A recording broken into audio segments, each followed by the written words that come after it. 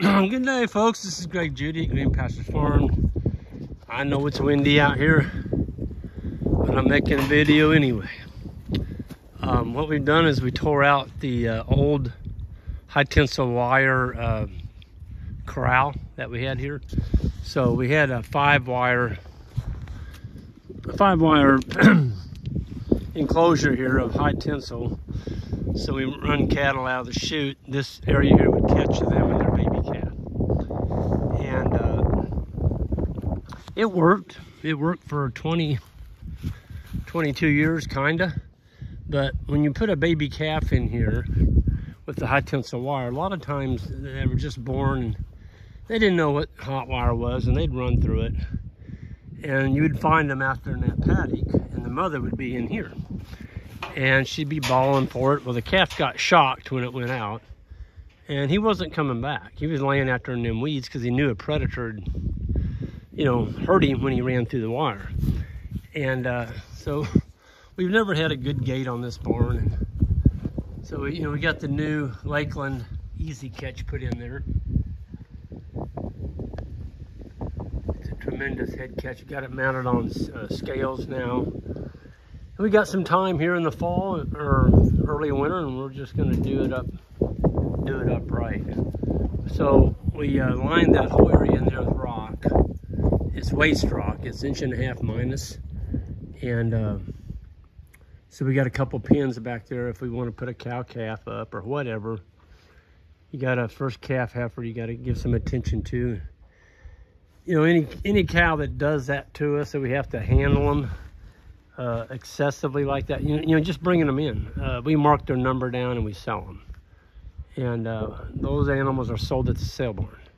We don't sell them to anybody. No customers to start their herd with, because for whatever reason the heifers, she didn't do what she was raised to do, and that's to raise a calf without any intervention. But this is nice. I mean, the boys and I been working on that. We put a 16-foot gate here. That's a new one. And then you see all those posts all the way around here. Those are 8-foot centers. And we've got 8-inch 9-footers. Check this out. Thank you, Jacob. I know Jacob watches. Jacob is one of our interns / farm managers years ago, and he was a blacksmith. And he made me, we got to put some grease on it. He made me these wheels. Check that out. You talk about craftsmanship. Look at that. He made that by hand. And we just bolted it on today to the gate. So the gate, the advantage of having a nice big old wheel like that is you don't need an H-brace out there, because all the weight is on your wheels. And we're going to put a piece of tarp, a big heavy-duty rubber right here on each side to close this gap up, just so baby calves can't hop through that. But I'm telling you what, folks, look at that. I mean, it is unbelievable nice. I have to give Jacob another kudos. Thank you again, Jacob. Yeah, I wish I could build stuff like that out of metal. I mean, it looks like a professional. Look at that. It's got the spindles and everything just perfectly. Yeah. I don't know how he does it, but he's a master in his trade. I'll give him that. And so we got the gates put in today. Tomorrow we've got the 2x8s, and there's all the 8-inch posts, the 9-footers. And so these are gonna be basically put on just like this across the road. This is our Airbnb, and this is kind of our parking lot where everybody parks. This keeps them from driving up to the front porch. But we use 2x6s over here, but for cattle corral, I went with 2x8s just to give me a little more strength. This is what we're gonna do. Instead of using cedar though, I'm using CCA treated 9-footers, and there'll be three 2x8s with the cattle panel drove on with galvanized staples. So when the cows go up against it like that, they're pushing on the cattle panel against the 2x8. One of the things that I've learned in the past is that board there on the bottom, don't get that too high. If a cow can get her nose under there, she'll push up on it and she'll break that board and she'll bend your cattle panel. If a cow does that, why is she doing that? You're probably pushing her too hard, or she's one of those that needs to be made into, burger. She's a goof. She's a goof. And cows that are goofy, I don't have any time for them. They don't belong on my farm. And if you get rid of those goofy ones, the ones that just, some cows are goofy. And if you have a goofy one, just eat it. Don't breed it, eat it. But yeah, it's coming together. Tomorrow we'll probably get all these posts set. We've got the digger that goes on a skid steer. It is run by hydraulics. Man, I'm telling you what, that thing.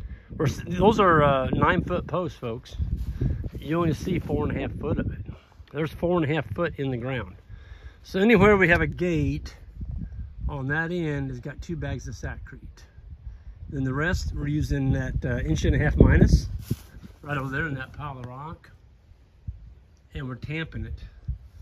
I'm telling you what now, this post, it is like a tree.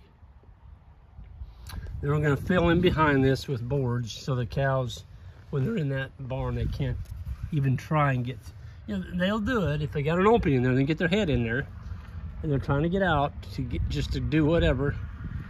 Don't learn to see bottlenecks like that and take care of it. This is all going to be filled in over here.